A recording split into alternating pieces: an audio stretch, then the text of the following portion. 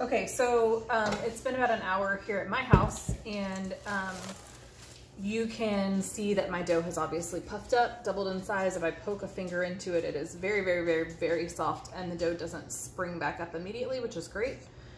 So what we're gonna do now is shape the dough, and then it's gonna need to proof a second time, and then we'll be ready to bake it. So first I'm gonna just turn my dough out onto the countertop. You don't want to do a whole lot of deflating here because it's just going to take it longer to proof the second time, but you might have to do a little bit. So I'm going to kind of just loosely shape it into a log shape so that I can divide it into thirds. If we were going to sell this bread as is, as a whole loaf, we would want to measure with a scale to make sure all of our pieces are exactly perfect. We use this in the cafe for the French toast, so it's okay if it's not perfect, because we're gonna slice it up.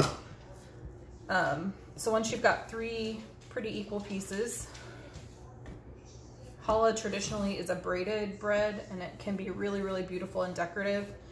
I'm just gonna roll my 3 pieces into ropes.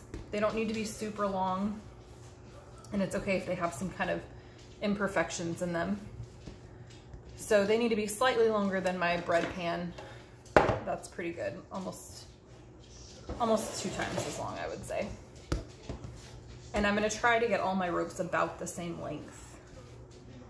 Again, I'm trying to handle my dough kind of as little as possible. If your dough is really sticky at this point, you can put a little flour on the table. I try not to use it because it kind of keeps the dough from sticking together in the next step. So if you've never braided before, you might want to just watch a YouTube video on how to braid literally anything, hair, yarn, whatever. You can practice with whatever you want. If you've braided hair before, this is exactly the same thing, just with dough.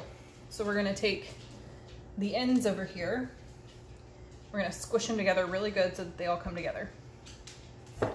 And then all braiding is you take the outside piece and overlap the middle becomes the outside. So I'm gonna take this left-hand piece,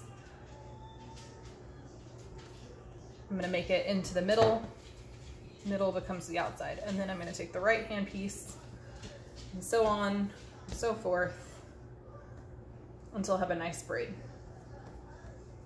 So traditionally challah can just be put on a baking sheet and baked like this. We bake it in a loaf pan just so that all of ours is a little bit more uniform. But as you can see, my braid is longer than my pan. So what I'm gonna do, I'm gonna go ahead and spray my pan with some pan spray. Again, please don't forget this or else it might not come out. And you don't need a ton, just enough to coat. And then I'm gonna take my braid and I'm just gonna kind of roll the ends under and kind of squish the sides. I'm looking to get a nice even braid. If I have something where it's got a bunch of volume over here and not a lot of volume over here, my bread's gonna proof like that, and I don't want that. So I'm just trying to kind of squunch it together, technical term there, squunch, so that it's about the right size for my pan, but also it's fairly even. It's okay if it's not 100% even, I'll show you why in just a sec. So then I'm just gonna lay it in my pan here, and it should come about 2/3 of the way up the side of your pan. So I do have kind of a low spot right here as compared to here and here. So I'm just gonna take the top of my hand and kind of press the whole thing down to where it's even. I know it's not as pretty as it was a second ago, but it'll proof back up better and more even, and it'll be easier for the morning practicum kids to slice. So just kind of even it out all the way around. And then I'm going to give it one more quick spray on the top,